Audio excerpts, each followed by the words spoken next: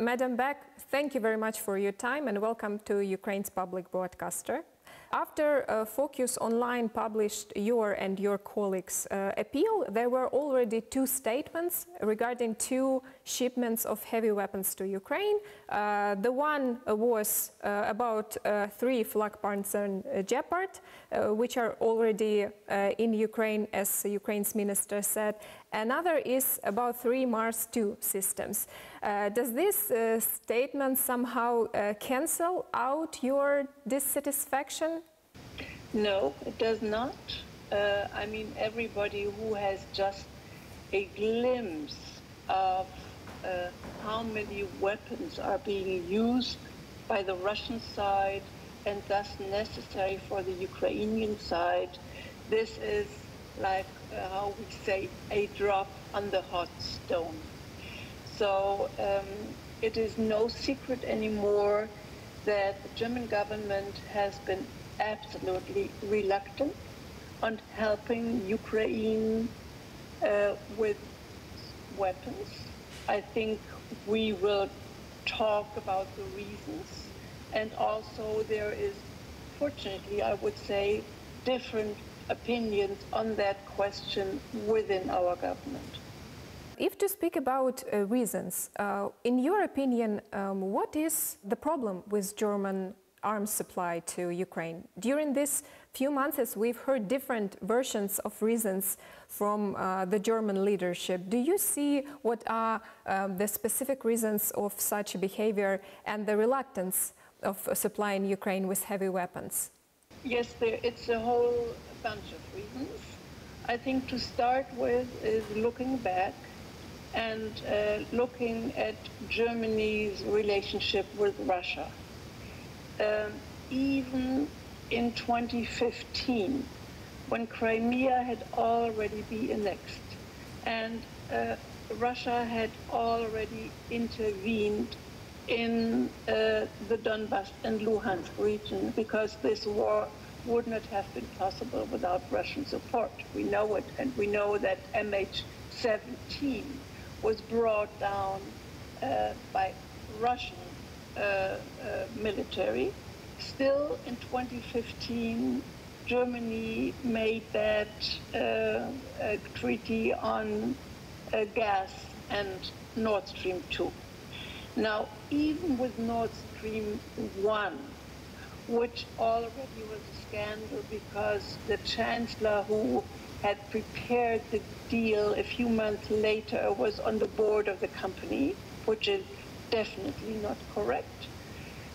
Even Nord Stream 1, and I remember that very well because I was parliamentarian, the Eastern European countries already said this pipeline is nothing but a geostrategic weapon from Russia.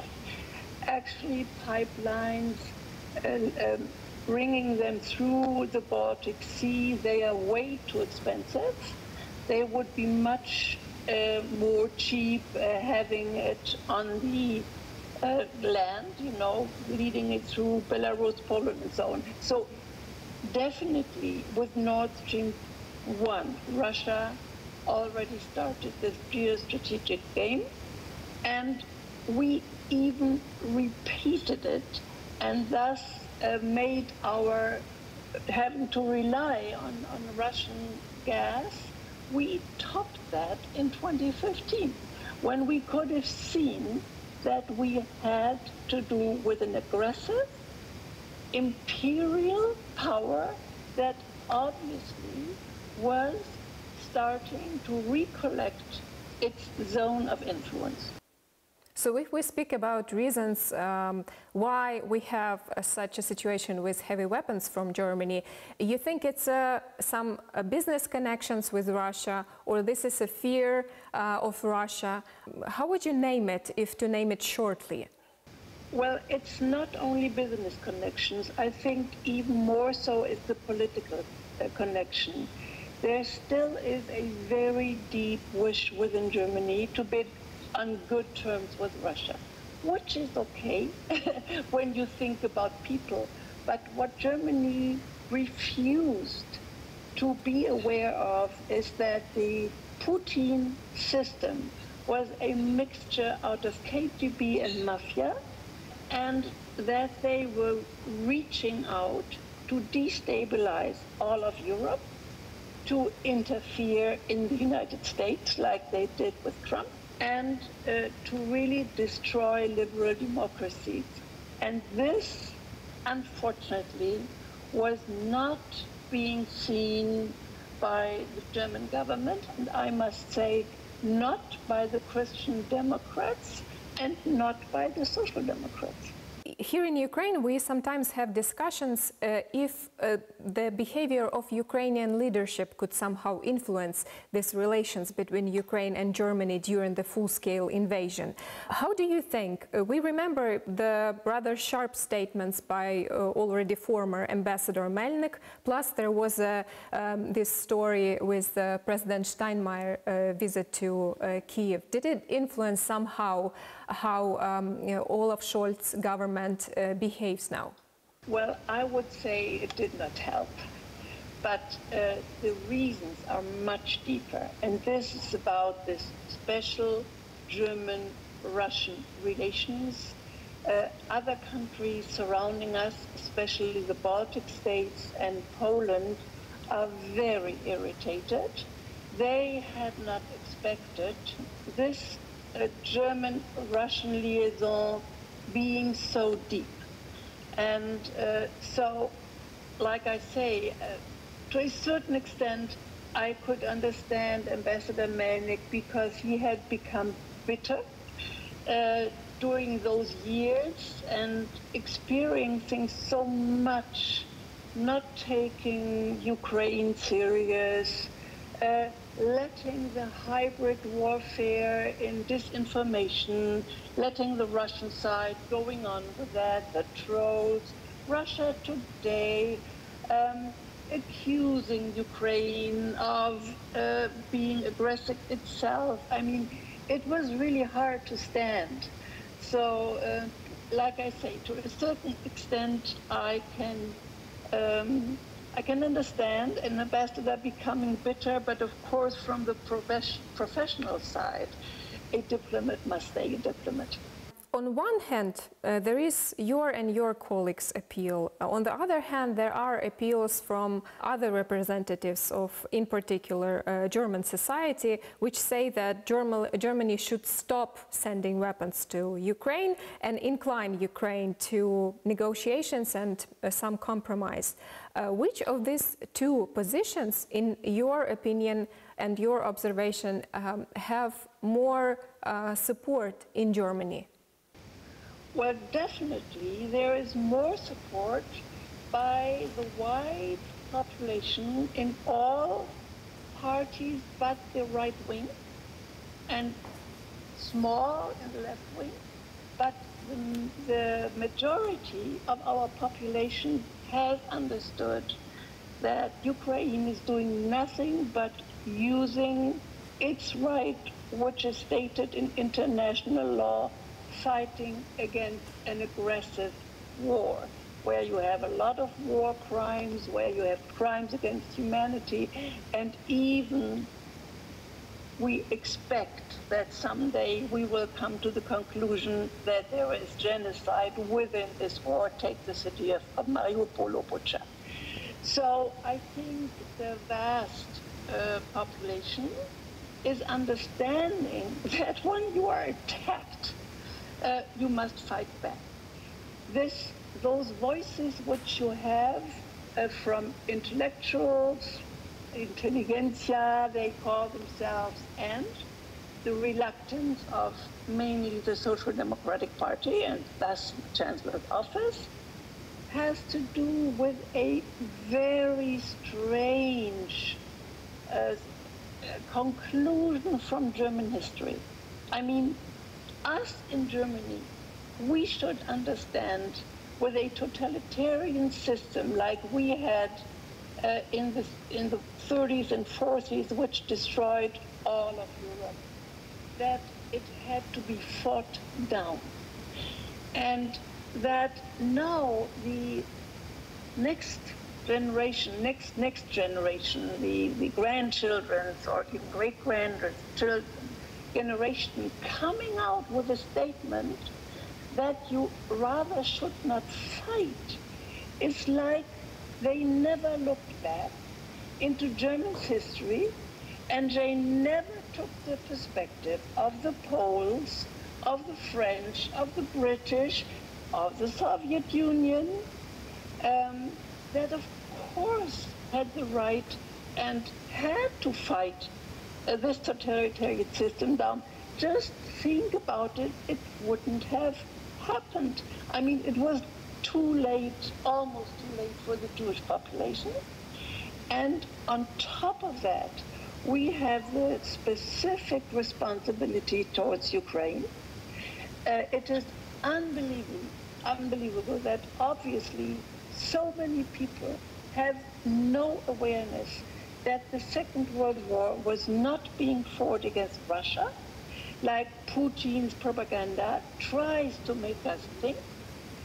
But this war was being fought against the Soviet Union, and within the Soviet Union we had a Socialistic Republic of Ukraine. And the main atrocities took place, and the fighting took place in those states from the Baltic Sea down to the Black Sea, which is the Baltic states, Poland, today's Belarus, and Ukraine. So if there is a specific responsibility, it lies in Germany, and we should be aware of that. And for me, it is unbelievable that this awareness is not there. Again, in 2016, 2017, my fraction handed in a resolution which was called German Historical Responsibility Towards Ukraine, which was somehow Timothy Snyder's bloodline. And the Social Democratic fraction was not willing to go along. So it has long lines and long roots, and this is, I think, the explanation for the reluctance. When the war started, everybody thought within 3 days it will be over. And now everybody seems to be surprised. There still is the illusion that you can negotiate with Putin, and that maybe you can stop the war at the borders of Luhansk and Donetsk. And, well, they don't answer what happens then. They don't answer all the atrocities, the rape, the deporting, when Russia manages to take over in the cities and in the countryside. So those voices, they are ignorant, they are arrogant against Ukraine, and I'm very upset again that this comes from Germany. We should know it better. I want to ask you if anything is changing in Germany now. You are saying about some things, in particular this very specific German-Russian relation, which took so long to become like that. Is it changing under the influence of this full-scale invasion of Ukraine? Yes, I think it is changing. If you take the German politics, in January 27 this year, the foreign minister still said we will not send any weapons. A month later, the Chancellor talked about this Zeitenwende, I don't know how you can translate it, which was for German thinking almost a revolutionary statement, understanding that those times where we thought all we have is friends within Europe is not true anymore.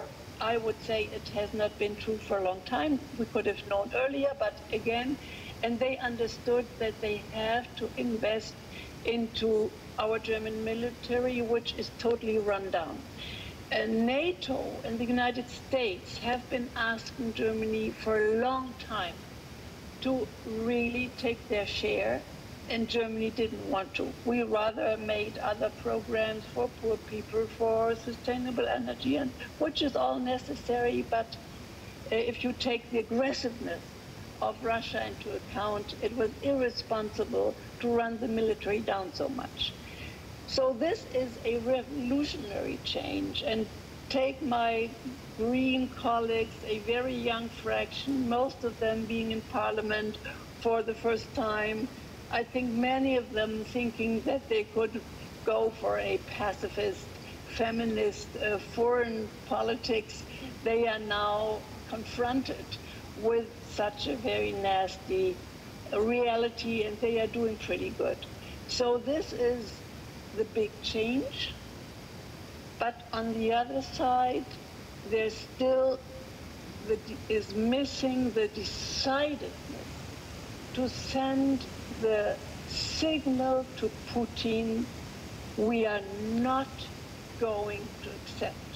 And the fact that our Chancellor is saying Ukraine shall not lose the war, period, but not saying Putin or the Russian military must be besieged, I think they understand very well in Sochi or Moscow what that means.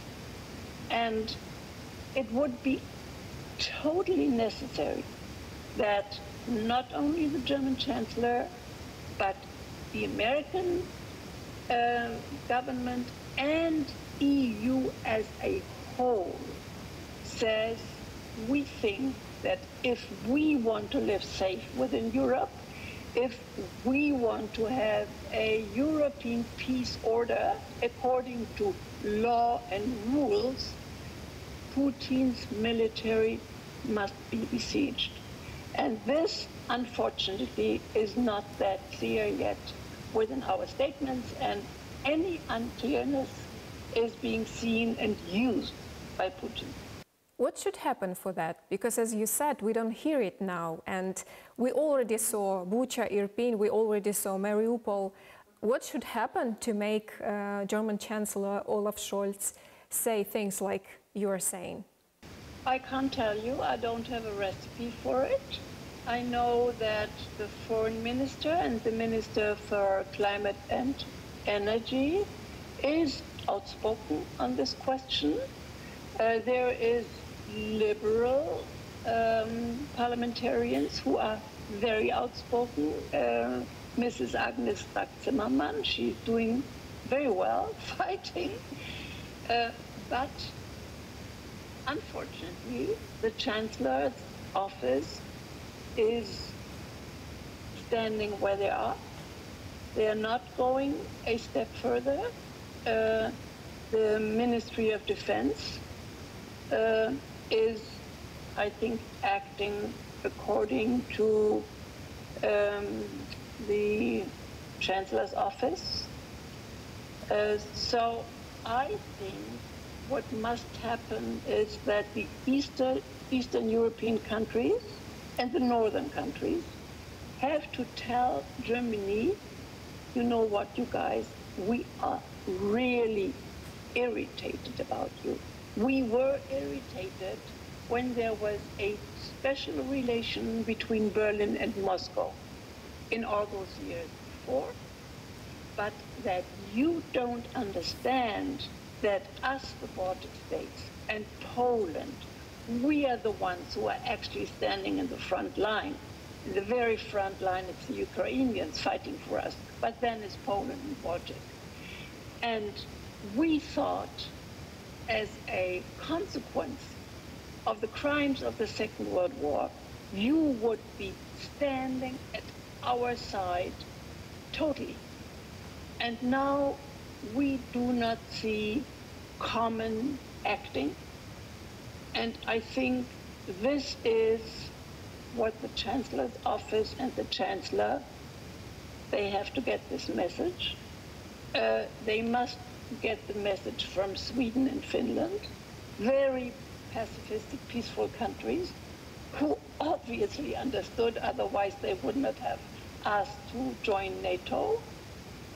So I think what helps at the moment and I hope they are outspoken, is the Eastern European countries who tell how irritated they are about Berlin. I want to ask you also about another this week's big news. German media reported that former German Chancellor Gerhard Schröder is in Moscow on holiday for a few days, as he said. His wife is saying an opposite thing, that he is making some deals on gas with Russia. Are you surprised that the former Chancellor is holding on to his ties with Russia, even on the background of the full-scale invasion of Ukraine? No, I'm not surprised at all. I think he lost his decency already in 2005 with his Nord Stream 1 deal, where he stepped into Gazprom a few months later and made money on it.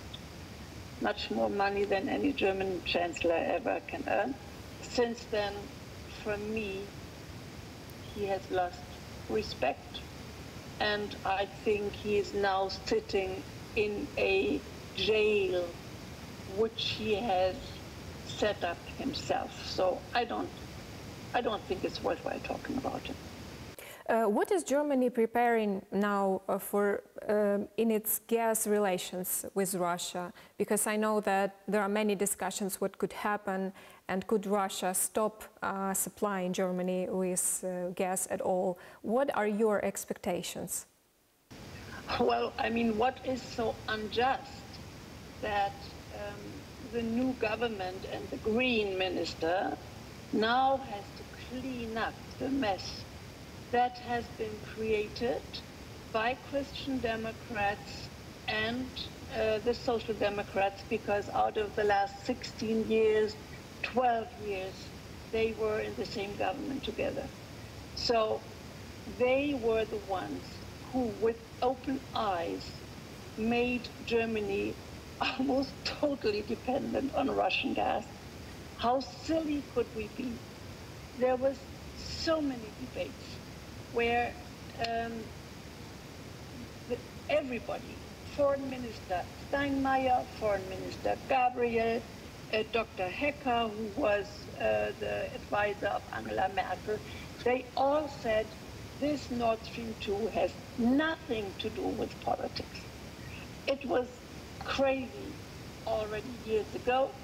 Everybody who was willing to see could see that it was a geostrategic project they didn't want to see. Okay, now I think, yes, we have to pay, which means Germany, but the bigger price is being paid by Ukraine. So I think we are running into tough times for our economy, also for our people. But I think we always have to remember that we might have a little less temperature, and yes, we will have problems in our industry, but look at our neighbors in Ukraine, what they are suffering. They are losing their husbands, sons, children. I think we have no reason to complain. It is the price for being so opportunistic, for wanting to make good money. It is the price. Thank you very much, Madam Beck, for this conversation, and thank you for your support of Ukraine. Thank you. Thank you.